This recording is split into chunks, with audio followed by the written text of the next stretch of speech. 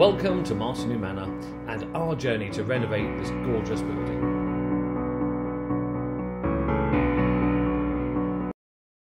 This week we've been back in the garden getting everything ready before the spring flowers arrive. Currently at the edge of the Japanese garden we have this piece of wood. We keep painting it red, but obviously people walk on it, it gets ruined. Need to sort that out, and up here to mark the entrance I'm going to put in a Torii Gate. Lifted, you can clearly see we've got a bit of work to do here. You can just about see the green bash which separates the tiles here from the gravel area. There is tiles under here, I'll tell you about that in a second. There's also quite a lot of earth. The worms are pulled down, which is quite interesting. So I've got to make this look a bit tidier. Don't you agree, little Gaston? Tidy this area up. We created this little Japanese or Asian courtyard in the summer of 2019 as a way of covering up the mess that had been left after some work we had done on the house. As this picture shows, there used to be tiles along here and a small bed on the left, and it used to have a black sliding gate at the end of it which opened fully so you can come in and out of the garden. Unfortunately, one summer we discovered we had burst a pipe during the winter and we'd been filling up the well with our fresh water, costing us an absolute fortune. And some work that was carried out, instead of digging up properly the tiles and finding the pipe underneath, our local friends tried helping us, and what they ended up doing was putting a hole all the way through the lovely tiles. So instead of just simply repairing the tiles and sorting out the garden, we decided to revamp the whole thing, give a little touch to our Asian heritage, having spent so long out in the tropics. And the result is this Japanese stroke Southeast Asian little courtyard. And because we weren't able to get here during COVID, we never completely finished it, so today is the day. Here on the grass we've got two of these poles. They were part of sort of an old arbour. It was falling apart. I managed to rescue these. Didn't know what I wanted to do with them. Now I do. We have two of these. They're fence posts. I don't know what you call them actually. They're things that hold fence posts up. They have a nice big spike that goes into the ground. I've got two of those. So I can put those in the ground. Now hammered into the ground. Just got to put the gravel around it. That's nice and secure. I can put the post in. As you can see, the two poles are in. Yep, they're crooked. But anyway, that's a starting point. Now what I've got to do is I've got to tidy up this bottom bit. So for now, I've just put along here this old sort of tamping bar for concrete. That will do. It's much better than the piece of wood that was there. I'll replace that properly when I find something that I like in the shops. I thought I'd also take this time to explain the two food dragons and the Coca-Cola crate. So red in different cultures in Asia is a very prosperous, good colour. It signifies lots of wealth and happiness. And I needed something to put these food dragons on, and the local shop near where we lived when we were in Borneo was selling these for about, I think it's $2.50, it's about £1.75, something like that. So we decided to have them, and then I'd find something later on to put the food dragons on. As it turned out, we had them on there for about 2.5 to 3 years. When we moved here, we just felt we had to bring them with us. So although they look a bit odd and they're not perfect and they're not really in keeping with what we're going for in this sort of little courtyard here, there's something historic now about them, and I think we're probably going to keep those for many years to come. You can see also the width of the two posts. It's wider than I wanted, but it will make a nice Torii Gate. Obviously, we've got to paint them yet, but certainly a start. It also reminds us of our time in Japan when we sat on crates just like these to drink warm sake in the snow. A Torii Gate is a traditional Japanese gate, and we saw them all over Japan when we were there. They're generally found at the entrance of a Shinto shrine, or somewhere where it symbolically marks the transition from the mundane into a sacred, and our little courtyard's our mini sort of sacred area, and reminds us of our time in Asia. We were lucky enough to see a whole range of Torii Gates pretty much all over the Japan when we were driving. For the top section of the gate, I have this lovely plank of wood that's just been hanging around the garage for quite some time. It's just about the right length. Obviously needs a bit of a clean up. What I really like is, although there's a split in the wood, there is a natural split here. And I'm going to copy that and put it at the other end to make the bottom section. So this will face the ground and this bit here will face the top of the gate. And it's very simply taking a piece of cardboard, put it underneath the design drawn it on here. I should now cut it out and hopefully it will then fit nicely. With the cardboard on top of the wood, I can just simply draw where I need to cut.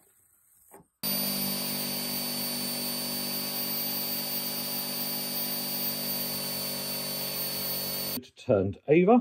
I've now at the top here. What I need to do is make a slight curve in the top of the wood and make it even. So I'll draw that out in pencil and then I'll cut that out. Started by working out where the centre is, and then I can curve the arch to make sure that it goes through the centre of the wood. It's probably very, very hard to see here, but anyway, you have two sections of the wood now, with the top here with a nice little arch to it, and the bottom with also the curve. Time to see if it looks like in situ. Well, it is spring, although the two jumpers and a couple of t-shirts I'm wearing, you wouldn't notice it. Behind me, I've managed to put the first bar of the Torii Gate together. Now I've got to add the second bar. Let's just hope the rain holds off enough.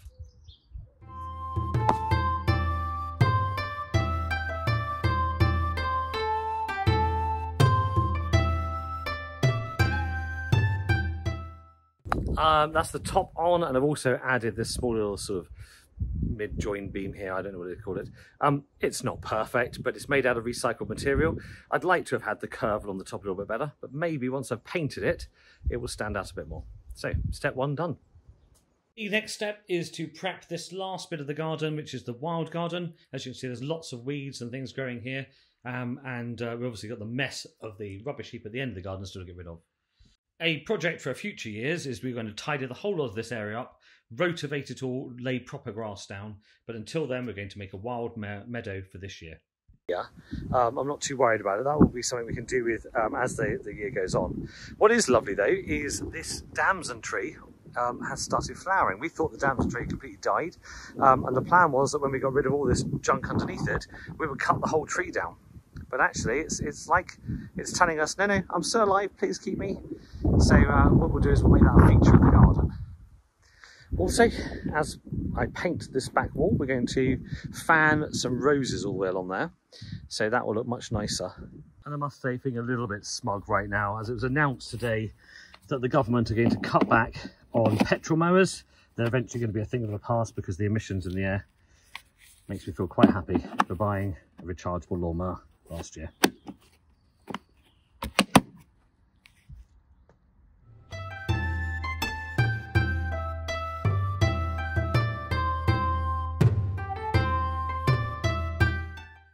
Having given it a very easy cut, obviously I've got the edges still to do. The next thing is to aerate the whole of the soil, and then we can lay down all the seeds.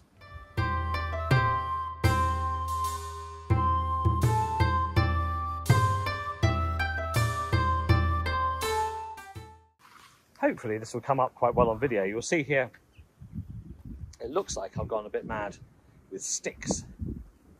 There is a purpose for that.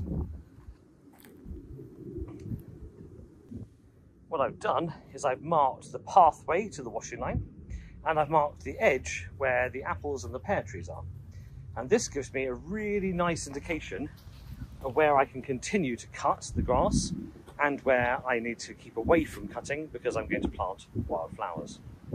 So anywhere to sort of this side and all around the back of the washing line will be wildflowers.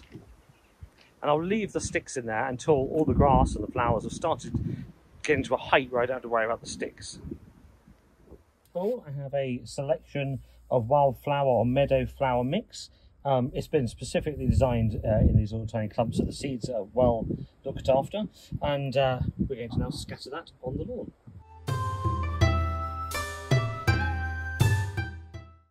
I am aware there's a possibility that this won't work, but hey, it's always worth a try. It's about to pour itself with rain again, so I don't need to worry about reining it in. I'm just going to keep an eye on it the next couple of weeks, and as I mow the grass, remember to keep sort of that side of the little marks that I've made, and on the route up to the washing line, and let's just see what happens. So we'll come back to this probably May, June time. Let's see what the weather produces. I've also aerated all of this section here. I put the rake over it, got rid of as much stains as I can so that I can seed this as well.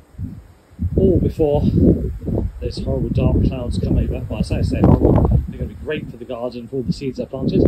So I just now need to sow my grass seeds.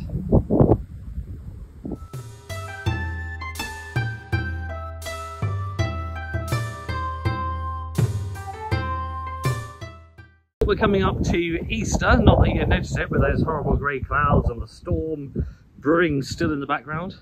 But to get the terrace ready for Easter, although you wouldn't believe that I actually washed this down yesterday, the next step here is to paint all of that wall. It's in desperate need of it. I've already washed it down with as much mould and dirt as I possibly can, and then we're going to paint it. And if I've got enough paint, I'm also going to paint the back wall there. Then we're going to put the sofas out, so we can enjoy Easter out in, fingers crossed, the sun.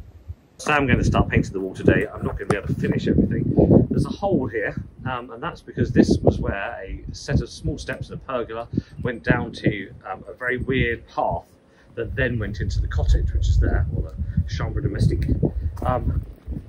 Now the path is gone, we've put some plants behind that, we've put some flowers growing. I need to buy some cement, put those grease blocks in, and put the capstones right, and repair that with the wall. But that's going to be in a couple of weeks' time, once I've worked out how to do it, because I've never laid a brick wall in my life. But today we're going to start painting. I should start there and work my way around. Decided to go with this Suntex slate grey. We think that looked quite nice with the blue of the tiles. Although it's a bit of a dull day, when it's a bit nicer out here, these are gorgeous blue. Hopefully that'll go lovely with it.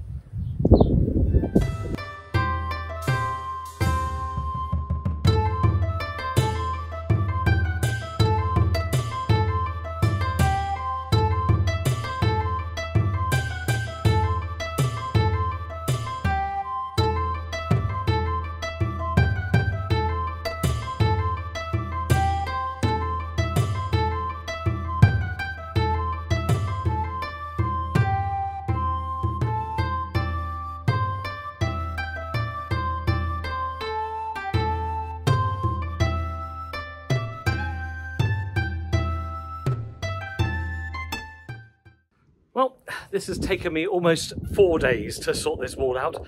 Not because I'm a slow painter, but because the weather has been absolutely atrocious. I mean, it's gorgeous sunshine now, who'd have thought about it?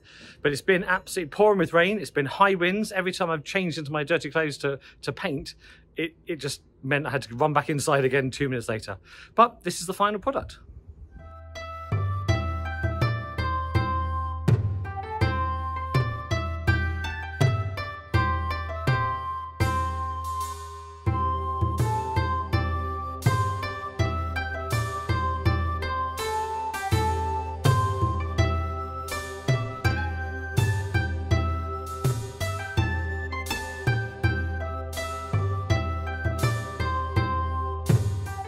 The last bed that I'm going to put in is I'm going to join this bed here around the corner to the edge of the sort of sunken area where the cottage bit is.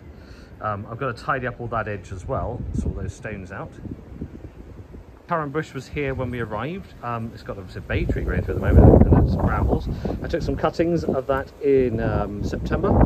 They're growing nicely in the ground there, so this will be a lovely currant hedge we have here. But first of all, I need to put in the bed to make it look nice. And here it is finished. I didn't video myself digging. I didn't think you need to see me doing that again. I've also sorted out the edging on the other side of the garden. That means that the reconstruction of the garden this year is complete. All I've got to do now is buy plants.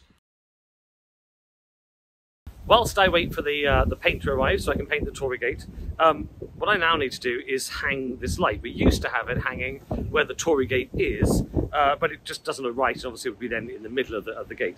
So this was a present, little carriage light here. It was a present from my daughter and her friend Diana a few years ago for my birthday.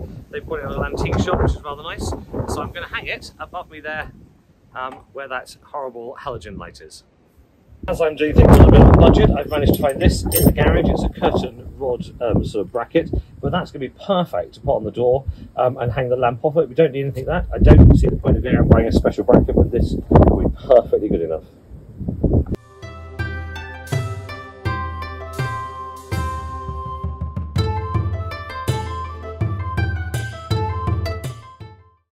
with a quick readjustment of height, I can actually now wire that in, and then we'll see that look lovely this evening. And here's the light in the evening. It really does help light up the back door. I've got it attached to Alexa so that it comes on about 12 minutes before dusk every evening. So it means it will change throughout the year, and it goes off at 11 o'clock with all the street lights in the village here. What with that, and as you can see behind me, the Japanese garden all lit up as well. I'll wish you a good night, and thank you for joining me.